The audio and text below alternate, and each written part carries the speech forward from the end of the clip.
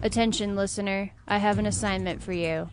Your mission, should you choose to accept it, is to engage with the Real Nerds, aka the best podcast on the internet. You can listen to their episodes on their website, realnerdspodcast.com.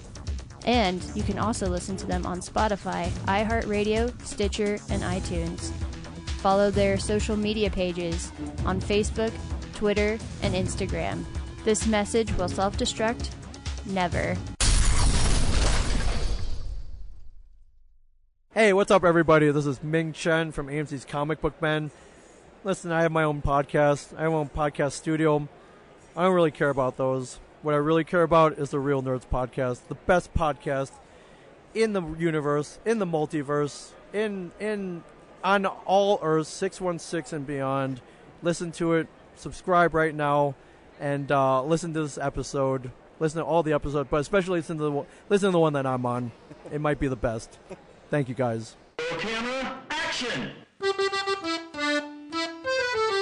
Well, a real nerd knows who shot, and a real nerd can follow the plot, and a real nerd can... Doesn't talk film! I'm sorry. Take it outside.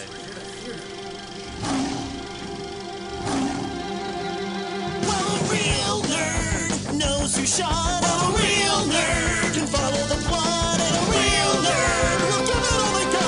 Lights, camera, action! Real nerds. This is Real Nerds Podcast, and for over 10 years, we have seen a new movie and podcast our experience to the world. This week, we saw Death on the Nile. It's murder! Yeah. Stay tuned soon, and we'll tell you if we recommend the film or not, play the trailer, and then spoil it.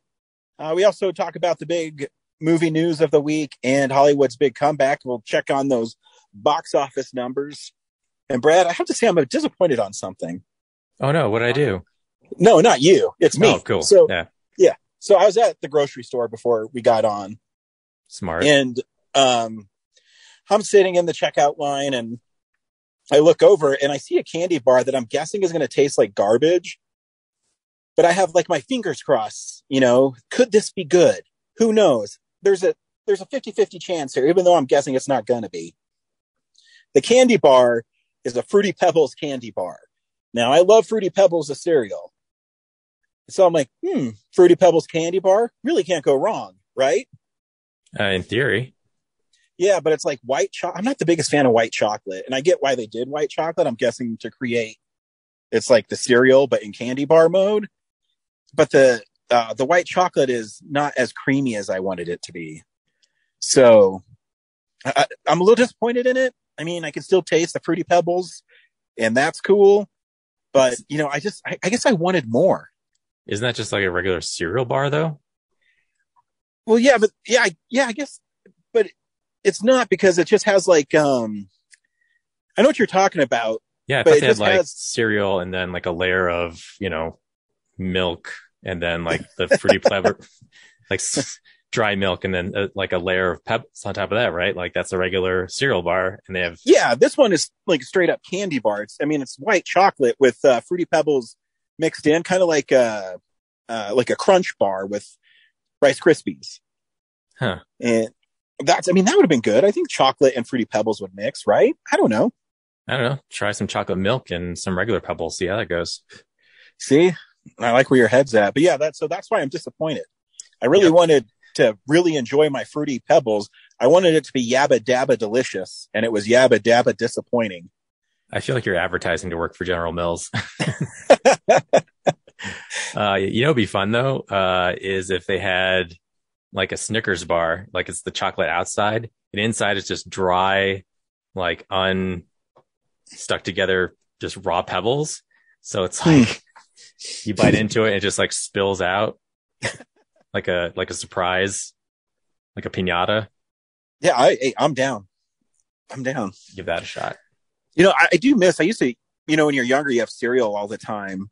And I really don't have cereal anymore. And I think I miss it. And that's why I was really drawn to this Fruity Pebbles candy bar. That's mostly sugar cereal. So yeah, you're just addicted to sugar. My favorite cereal? Yeah.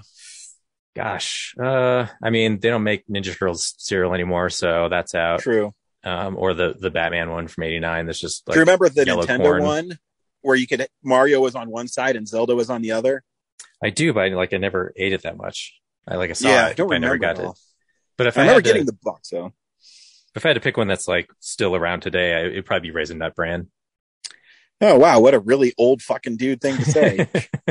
The only problem is because it's like one of the most expensive cereals because it has almonds and raisins and True. like, everything in it. So it's good. Yeah.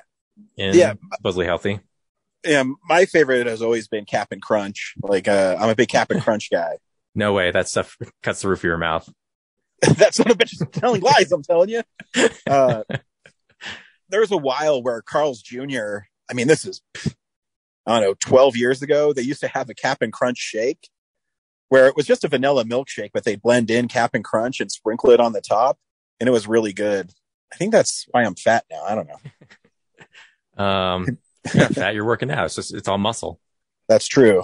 Yeah. I also like shredded mini wheats because yeah, those are good. You can kind of handful those without like milk and everything pretty easily. Just good. Yeah. They have a blueberry one that's really good for those. Oh yeah. Like, blueberry and strawberry filled. Yeah, that's a good one. Usually a little more expensive, so I don't indulge in that, but yeah. They have coffee flavored ones too and stuff, which I don't know. That sounds horrible. It's like good for maybe like 2 bites and you're like, ugh. I'm not a big coffee fan. I think coffee is too bitter. Oh no. Yeah. I like, I'm a more of a tea guy. I like teas. Totally. Me too. Yeah. Coffee's, I don't know. I don't know why people pay like $7 for that shit. I know. I mean, people love it. My wife loves it. I've never been able to get into it. I think I have this aversion to bitter things.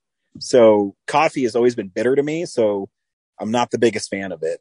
Yeah, me neither. Anywho. It's funny, every time I think about that though, like Ted Lasso, like he has an aversion to tea, kind of like for the same reaction. Mm-hmm. I just think it's funny that Yep. we're the opposite of that. Yeah.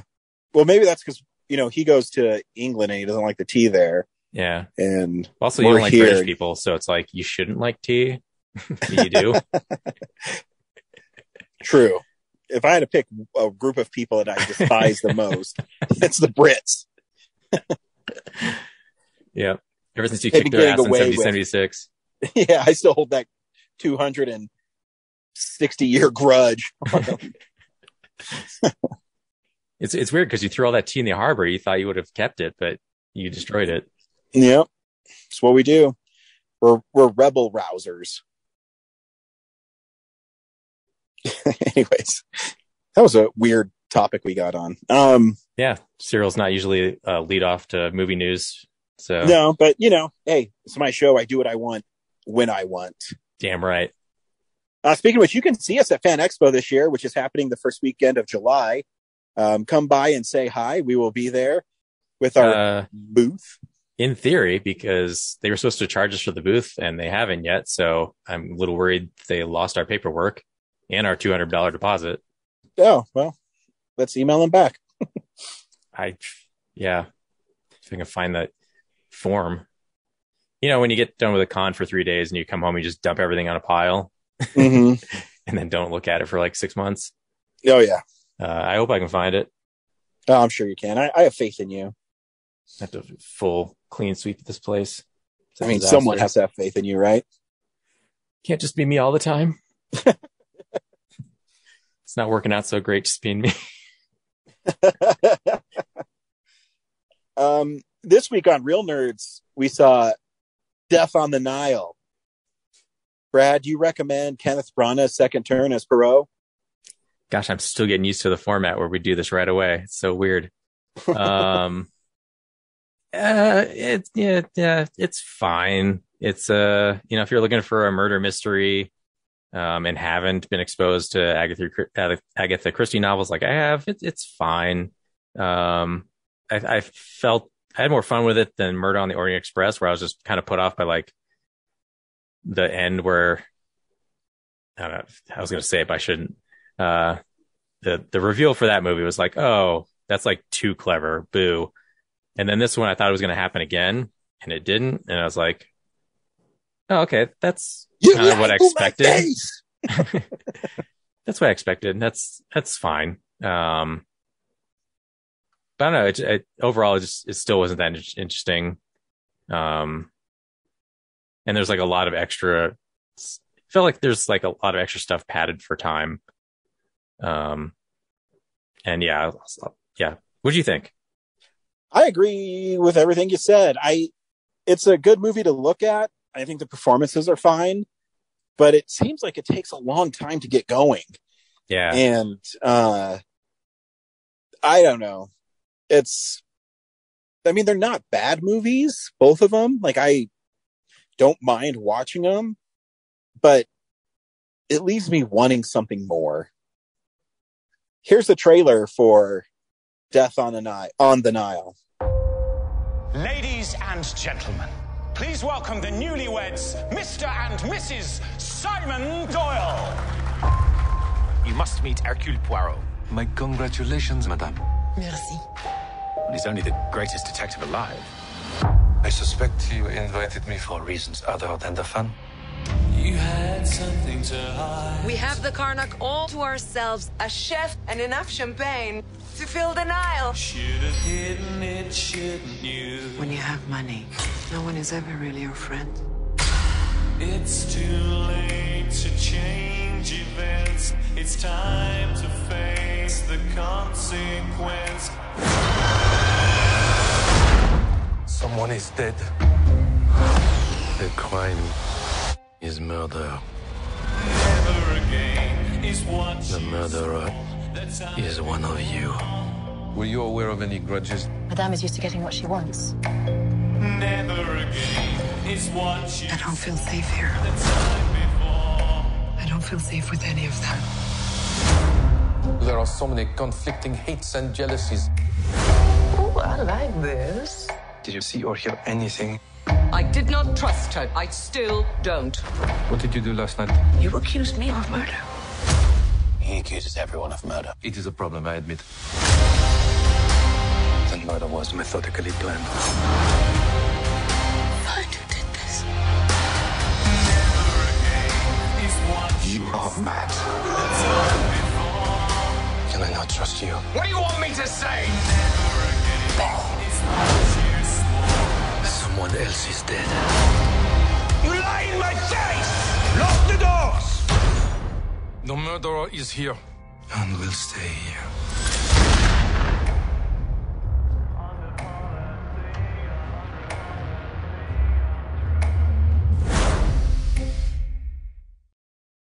Yeah, I'm glad you said that because I swear I thought it was about an hour into the movie, and I was like, there is an actual murder happening, right? Like, I know. It's because to me, I always like murder mysteries. I know that they have to unravel slowly, but where something like Cruella that was 2.5 hours long that went by really quick, even though you're kept on waiting for her to move from Ella to Cruella, but it was okay because the rest of the movie was entertaining.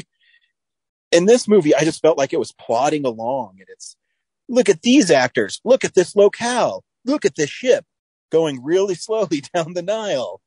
the most hilarious part of the movie, I thought, was when Gal Gadot is dressed up as Cleopatra, and she has this big reveal of her just sitting in this giant cloak, like in front of the ship. Yeah. It felt like it was her. It was like part of our audition for the Cleopatra movie that I think they're doing.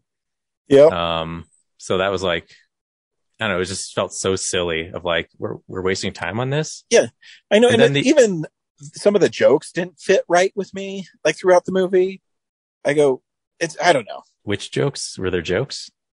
Just, how he accuses people and. Oh, like something in the trailer? Yeah. And then it just seems out of place. And then there's a ton of time spent in the beginning, like the prologue, just explaining why his mustache is the way it is. Yeah. And I guess it informs a little bit to like why he's like brokenhearted, but like I could just get that from like an expositional phrase of like, yeah, I there was someone I loved, but she died from a bombing.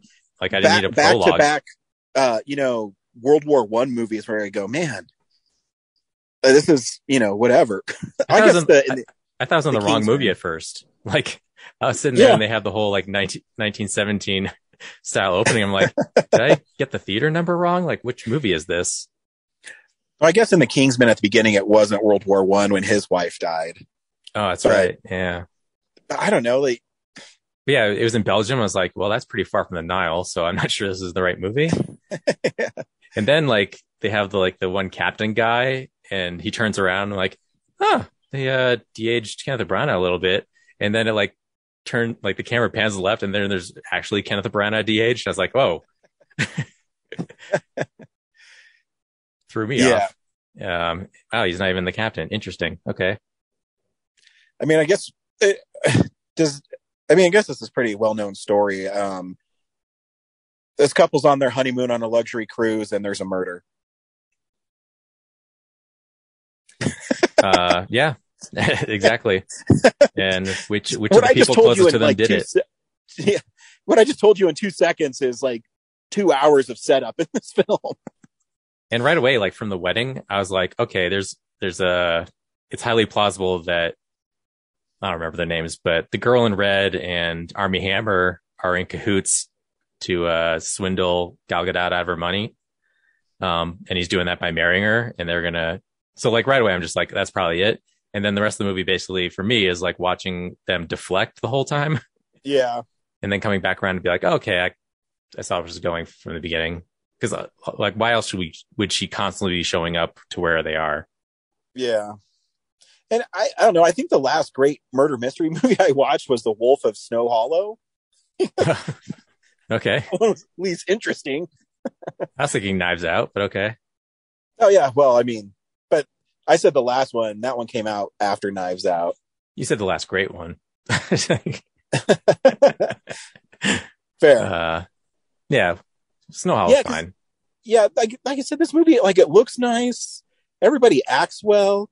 But actually, weirdly, I was frustrated by the CGI wide shots, like the sprawling aerial like sweeps of like it totally looked like CGI Egypt, and then a lot of times the backgrounds behind the actors were removed, they're CGI'd in, so that stuck out. But still gorgeous. I mean, the cinematography, I thought it looked nice. Yeah, the production design's great. Yeah, everything's very expensive looking. Yeah. But yeah, I guess you're right. Now I'm thinking about it. See, Knives Out to me is like a cool murder mystery, Yeah, and it's not like a sweeping epic. It's all self-contained in that house, pretty much. Yeah, and they just let the characters play out. Where, I mean, I don't know. I never really connected with any characters in the movie either. I mean, I guess I'm supposed to like Poirot, but I don't know. I wish the movie did a better job of putting you in Poirot's shoes, because it's often like you don't know what's going on, and then he'll just step in and he'll have all the dots connected. And I kind of wish you were able to like think it through with him. It's not like he pinpoints a bunch of different things and then like you can think with him. It's often just like something happened and then he just comes up with an answer out of the blue, which I don't know. I guess maybe I haven't read the books. Maybe that's just how it is. I have no idea. Yeah, because Daniel Craig's character Benoit in Knives Out, at least you kind of get the idea that he's a couple steps ahead of everybody. And when he explains stuff, you see, oh yeah, that's when he did that. But I don't know. Yeah, this movie's like hard to review for me too. I don't know really what else to say about it. That I don't know, just took forever to get going. And I hate movies like that. I don't mind long movies, but I hate a movie that just feels like it's a chore to get somewhere. You know what I mean? And yeah, I felt like that on this. That was pretty much the first hour of just like, introduction after introduction. And it was like, get to the actual, like, it doesn't start until Armie Hammer gets shot in the shin, which, by the way, I was sitting there going like, okay, he's not letting anyone look at the wounds. So it's probably paint. And it feels like this argument's been staged, and there's only 4 people in that room. So only one of those 4 people took the gun. Yeah. So see, maybe you should just write the next Poirot movie and then you'll be good to go. Yeah. I need to go visit Agatha Christie's grave and just piss on it. Just be like, you screwed it up. dig with your hands and just grab her corpse and shake her. Why are you so bad at this? I don't know, maybe the book's fine and the screenplay is garbage. I don't know. Yeah, who knows? I mean, it didn't make me want to read the book, so no. Yeah. It's also what that book's like, 100 years old or something? Oh, yeah, I think so. Probably more. Just think of all the other murder mysteries that have been created based on this since then. It's just, yeah, of course it feels derivative. So yeah, I get it. I mean, it's not. I don't hate the movie. It's whatever. Yeah, it's like when I went and saw Moonfall, and I go, man, I'm really glad I have a subscription where, you know, I can pay $1, whatever it is, to watch this. I mean, I know I pay $20, but I've seen enough movies this month that I've already way paid for it. But well, that's the thing is if you go see more than 2 movies, like that's how you make it worthwhile, because everything after those 2 is basically free. So I know, that's, like I said, I was going to make it Blacklight, but when I saw that it wasn't playing at the Alamo, I was like, fuck that. Yeah.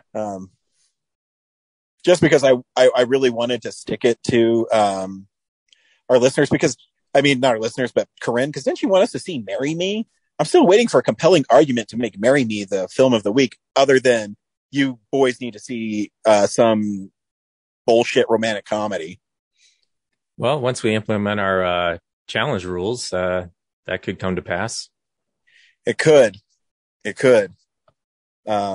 When I hammer those out, to give people a little background, we're going to do a thing where people can challenge us to see any film throughout the year. They get 2 of them.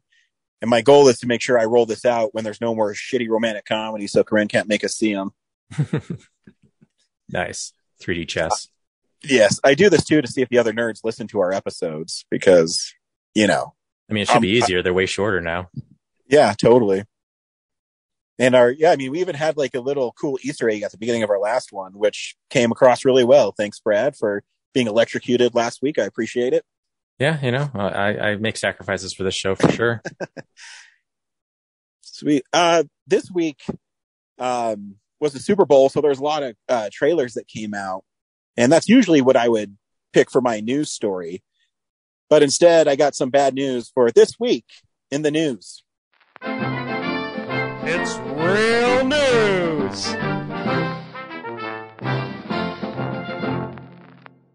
We lost a really big name this week, Brad.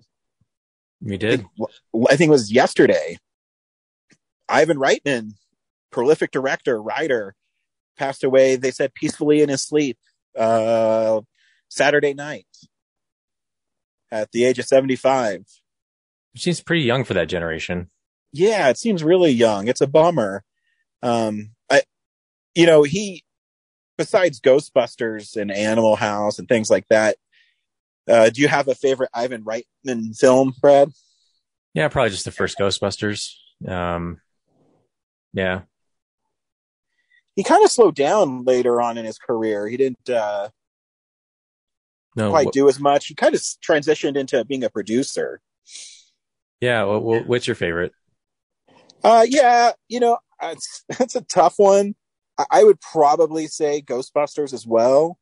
But, I also have like a soft spot for Kindergarten Cop, Stripes. And also, he directed Legal Eagles with Robert Redford, which, of course, features the Rod Stewart hit Love Touch. So, tough choice. Yeah, no, really, I think Ghostbusters is probably his best movie. And but I do love Kindergarten Cop. I used to watch it all the time with my dad, and it's one of those films that we would always turn on. Yeah, it was a fun one. But yeah, he kind of transitioned to being a producer. I mean, if I just go through his IMDb page, he's produced 93 films. Wow. No shit. He had 2 last year, which was Ghostbusters and Space Jam. But there's always like things that pop up that always surprise me, like just scrolling through his stuff. The Uninvited, which is a horror film. pretty cool about getting young people their start as well and helping them have their chance. So yeah, and his kid's been doing yeah, well Jason in the art house Reitman's circuit. So great. And I remember seeing Ghostbusters Afterlife, and I shed a tear, and I said, "Man, I'm crying in a Ghostbusters movie." And there's that part where Harold Ramis's ghost puts his hand on his granddaughter to help her fight the ghosts. I go, "Oh." And yeah, that's just me being a goober. so but yeah, sentimental. Oh man, I'm just like scrolling through this. I didn't know he was an executive producer on Rabid, Shivers. So a lot of Cronenberg's early works, and I guess that makes sense. They're both from Canada. So did he ever direct a horror movie? Not that I. Oh, I mean, I guess could you call Ghostbusters a horror film? I guess kind of. Yeah. It's still mostly a comedy with like horror elements. It's like saying Shaun of the Dead's a horror film. Well, yeah. I think Shaun of the Dead is more horror than that because Shaun of the Dead kind of really goes for the jugular at the end. Yeah. But yeah, no, it's a bummer. I wasn't expecting that news. Yeah. Again, feels pretty young for people in his generation. Yeah. Yeah, it's too bad. It's a bummer. And Brad, I heard you have some Jean-Claude Van Damme news for me. Yeah, the kind of a surprise is that Van Damme is thinking about retiring, and he wants to go out by making a movie about him fighting all of his cinematic villains. That's awesome. Yeah, I mean, I can't imagine the legal issues that they will have to navigate to get all those characters in the same movie. It's not like a Space Jam level property. Well, yeah, So, you'd have to get the estate of Raul Julia to sign off on using his likeness. Yeah, Plus, in the Street Fighter, Capcom, yeah. You can use M. Bison. Hey, man, I'm down. My favorite villain, hands down, is the Sandman from Death Warrant. Who's your favorite Van Damme villain? Oof. I mean, he's pretty good as a villain in Expendables 2. Correct. So that'd be great for him to fight himself. Dude, if he fights himself as a bad guy from Expendables 2, I'm totally down with that movie. I mean, he has to fight himself because he has like 3 movies where he's like twins. So, yeah. Well, I mean, in Double Impact, that scene where he's fighting himself is pretty dope. Yeah, I mean, it just makes sense that he has to, if it's the movie he's going to go out on, he has to have like a duplicate of himself somewhere in the movie. So why not just have him fight himself? Yeah, I think that's a brilliant idea. Yeah. Hey, whoever's producing this, call me. I'll make it happen. Yep. I've studied a lot of Van Damme over the past decade. You sure have. He should fight Mayor Knob, obviously. Yep. That'd be amazing. Did you see the trailer for Nicolas Cage's like The Unbearable Weightness of Genius or something? I forget the name. Yeah. I really want to see that movie. It's I'd heard about it, but I hadn't watched the trailer. But that trailer is kind of like the vibe I get from Van Damme's premise, where it's like celebrating himself and it like makes sense for someone like Nick Cage to do that film. I don't know. I mean, Van Damme, he can't make it serious, right? It's going to be pretty on the nose, correct? It's got to be a comedy. I'm trying to imagine that movie as serious. Like how does that, like all the characters, like most of the movies he's been in have been serious movies. So those are all serious villains. Yeah. And for them to be together, I don't know. It just seems like it has to be a comedy for me. I know, because you can only take it serious for a little bit. I think the premise you can set up serious, but towards the end, I mean, yeah, like maybe the stakes are like world ending, but like they all have to be like, what's his name from Last Action Hero? Yeah, Slater. Not Slater, but like the villain. Fuck. Can't believe I just drew a blank. Yeah, Charles Dance's character. What's his friggin' name?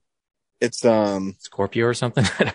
No, it's God damn it! I can. This is like one of my favorite movies. I cannot believe I'm drawing a blank right now. I know, but I guess my point is it's kind of like Last Action Hero, where he does have like a serious plan to like bring all the movie villains into the real world, but it's still kind of silly.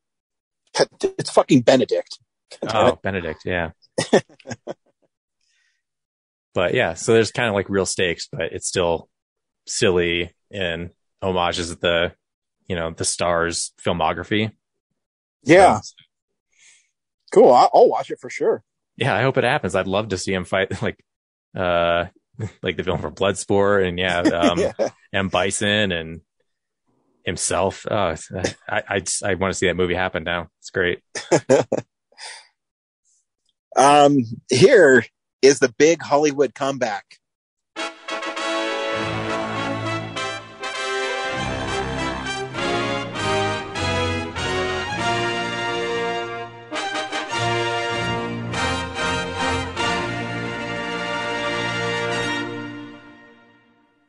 So Death on the Nile is our number one film of the week with 12.8 million.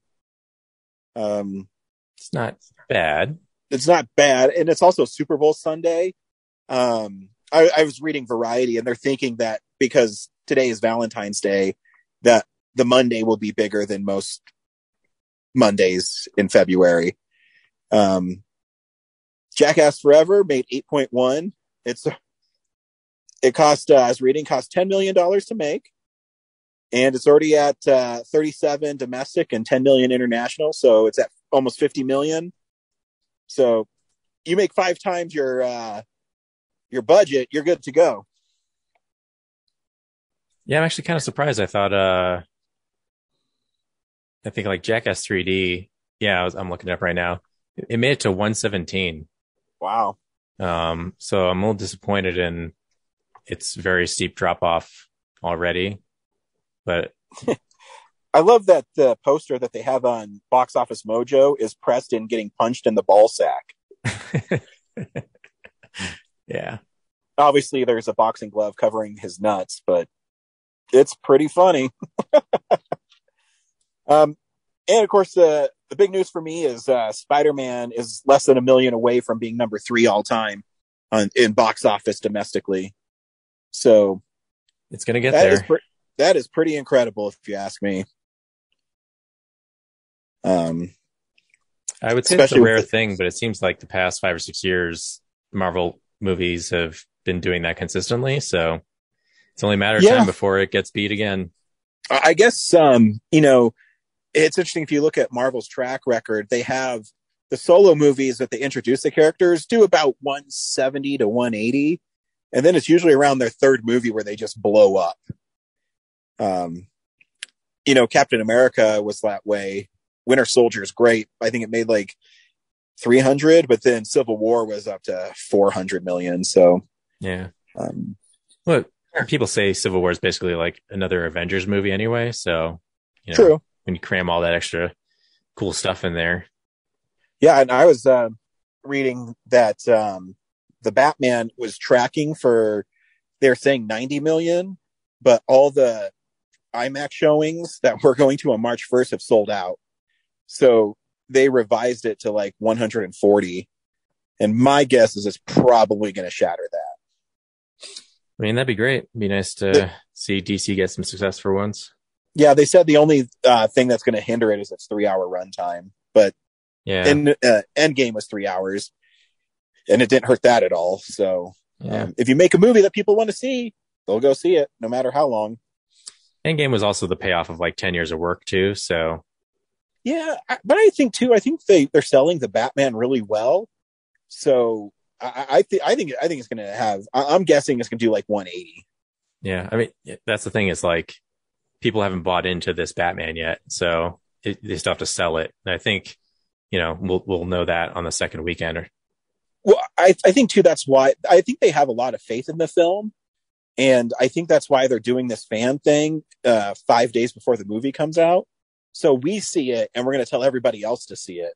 Kind of creates a grassroots marketing campaign. Because I mean, I'm going to see it again on Friday. I don't know about you. I'll probably go Thursday. So true. Yeah, I'll probably see it again, and then I want to see it in 4DX. So, oh yeah, definitely. I'd like to see what kind of special effects design they put for that movie, because I've been kind of disappointed with the last few movies I've seen in 4DX, but I don't know if that's just like them cutting back to save money because of the pandemic or what. Yeah, hopefully it's this year. It feels like it's starting to get a little more back to normal because the Super Bowl had so many trailers. So hopefully we're getting back to a little bit of normalcy. I was looking through the box office stats too for Bad Grandpa, which is like, I guess, a Jackass movie that, you know, has a story to it. And that also made like 100 million. So yeah, kind of disappointed that Forever is probably not going to get past 60. Yeah, that's all right. Like I said, if it only costs $10 million to make, they're happy. True. I am not sure if the other nerds are going to send anything in, but in case they do, let's hear what they have to say.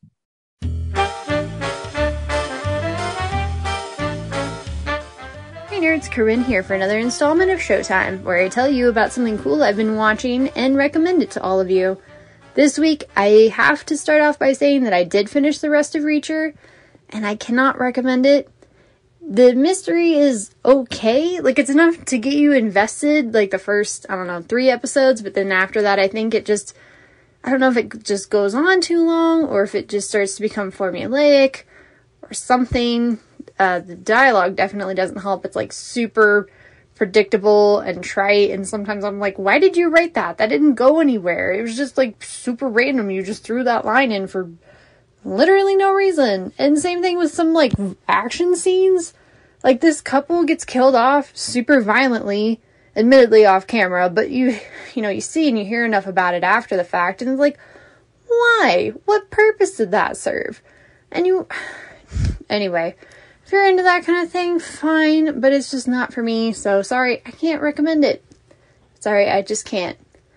But I will tell you all about something that I can recommend, and that is the new Jennifer Lopez, Owen Wilson rom-com, Marry Me.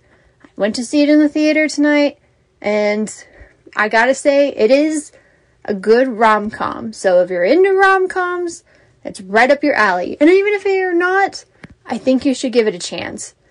The two leads have some pretty good chemistry. There's some very funny, witty dialogue. It just, feels like a admittedly kind of weird premise. But once you get over that hurdle, you're kind of like, yeah, I'm on board. Cool, let's see where this goes. And of course, you kind of know where it goes, because rom-coms are pretty formulaic, so it's like, all the beats that are going to happen before they happen. But by then you're invested enough that you're like, I'm going to see this through to the end. And it's pretty good. The premise of, like, the two singers, having this song that they sing together, and they're going to get married, and then she finds out he's cheating on her, so she marries this random guy in the crowd, Owen Wilson's character.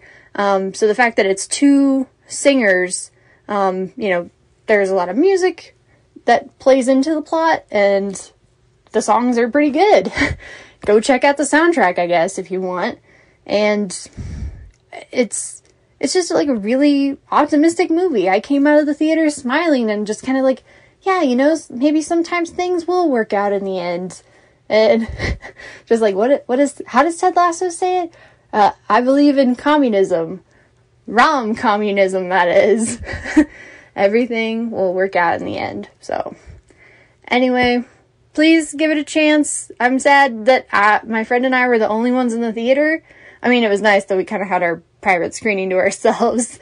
But I'm like, I hoped that there would be more people in the theater, just because, I want this movie to do well. I want Hollywood to make more rom-coms and better rom-coms. And if the box office doesn't reward the good ones that we already have, then that will disincentivize Hollywood from making more in the future. Or at least they'll make them, but they'll just be bottom of the barrel, really predictable, really cringy stuff. And again, this was predictable, but I mean, it was earnest and it was cute, and it had good energy to it, and I liked the idea of, her being in the spotlight and him now being in her spotlight and all this attention on him in social media and everything. And they kind of, give you this idea of like, they are always being watched. And just that idea of, when the cameras are off, are they any different as people? Anyway, I could talk about it a while. It is streaming on Peacock Premium. Ooh, if you have that. I didn't want to bother to sign up for Peacock since I have Regal Unlimited. I'm just like, I can go see it for free in the theater by myself. No need to stay at home. So please give it a chance. Sign up for Peacock Premium if you don't have it already, or just go to the theater. And while you're at the theater, you should definitely check out Death on the Nile, which I also saw. Sorry I didn't get to talk about it on the main part of the episode, but I saw it twice, actually. Really good movie. I liked this journey that Kenneth Branagh's Poirot has gone on in the last two movies. I kind of hope they make another one, just because the way it ended, I was like, where is this going? I kind of hope this isn't the end for our Poirot, and that he gets a final chapter, probably. So yeah, please see Marry Me, please see Death on the Nile. Both are really good movies. Different movies, but both are good at what they're good at their respective genres. I'll say that. So, thanks for listening to me, nerds, and I'll talk to you all again soon with something to be determined. Bye! Hey, film buddies, follow me around Denver.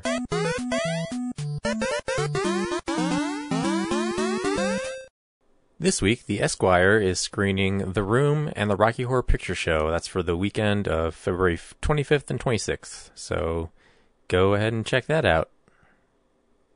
And that's what's going on around town. Thank you, fellow nerds. Brad, thank you for being on this journey with me today down the river Nile. I'm surprised we didn't talk about the Doctor Strange trailer. Yeah, I was trying to keep the podcast going, but I mean, we could talk about it if you want. I was just surprised. Like, did I hear Patrick Stewart's voice in that trailer? Yeah, that's the big thing, is they're saying that's Patrick Stewart. And in comic book world, he and Tony Stark and Doctor Strange and Namor and Reed Richards are part of a secret group, metahumans, if they get out of line. So they're kind of like a behind the scenes cabal. And there people are saying that that's, Professor X. And there's also rumors that Tom Cruise is showing up as Superior Iron Man because he was originally going to be Iron Man. I don't know which ones will pan out, but it's definitely a horror movie. Yeah. It's pretty, it seems like it's kind of dark, and it's really cool to see Sam Raimi in there. Even in the trailer, I can see some Sam Raimi-ness to it. So yeah, it should be fun to see like unhinged Sam Raimi with an unlimited budget. Oh yeah, it's going to be great. Because he hasn't made a movie since Oz the Great and Powerful, and that's almost 10 years ago. Yeah, he's just been producing. So yeah, but I mean, when you get paid $50 million not to make Spider-Man 4, you can kind of do whatever you want. I guess he did direct like the pilot for Ash vs. Evil Dead, right? He did. Yeah, he's done a couple things like that, but he's, as far as a film, no. Yeah. He has that Ghost House Productions where he takes a lot of up and coming filmmakers and gives them a chance to make a horror movie, which is cool too. Yeah, I'm excited. Yeah, it's only 2 months away. Yeah, like 2.5. Dude, freaking the Batman is 2.5 weeks away. I know. It's like well, it's so cool because these movies that are supposed to come out such a long time ago are now finally starting to come, and it just makes me really excited. It's also weird too. Like, I'm at a point in my life where I've seen like 3 iterations of Batman on screen. Yeah, 4, I guess. So yeah, it's just like, I don't know. I just don't have expectations for it anymore. I feel like I've gotten everything I deserve to get, and now it's just like, it's all like extra. So Yeah, I feel the same way about Spider-Man. Are you kidding me? Like, I know the last movie was like, so up until then, Amazing Spider-Man 2 was your favorite Spider-Man movie, right? And now it's got to be Far From Home, right? Favorite Spider-Man movie is the original Spider-Man 2. Okay. Home is my favorite Spider-Man movie now. Yeah. I mean, No Way brainer. Home. I mean, No Way Home. But yeah, no, I freaking love it. And it's kind of nice because not only that, but, you know, Into the Spider-Verse and all the other stuff that's happening. And it's good to be a Spider-Man fan. Yeah. But yeah, I'm excited for the Batman. But yeah, there's like, they don't have to deliver anything for me. Like, I think I'll just enjoy it, you know? Oh yeah, no, that's what you want. I just want it to be a cool movie, you know? That's it. Yeah. That's all I want from my Spider-Man. Just a cool movie. Because, I mean, they're going to have villains, and I just want Peter Parker to be cool, and I want Spider-Man to be cool. That's all I want in my life. It's a good way to live. Cool. Yeah, speaking of Spider-Man, next week is Uncharted with our buddy Tom Holland, which should be fun. Yeah, I never played the game, so I will have a different perspective on it. Yeah, I'll be interested to hear. I'll be able to review it as just a movie. Yeah, I'll be interested to hear. Yeah. So, Brad, thanks as always. And I'll see you at the movies next week. Well, a real nerd knows who shot. A real nerd can follow the plot. And a real nerd will give it all they got. Lights, camera, action. Real nerds.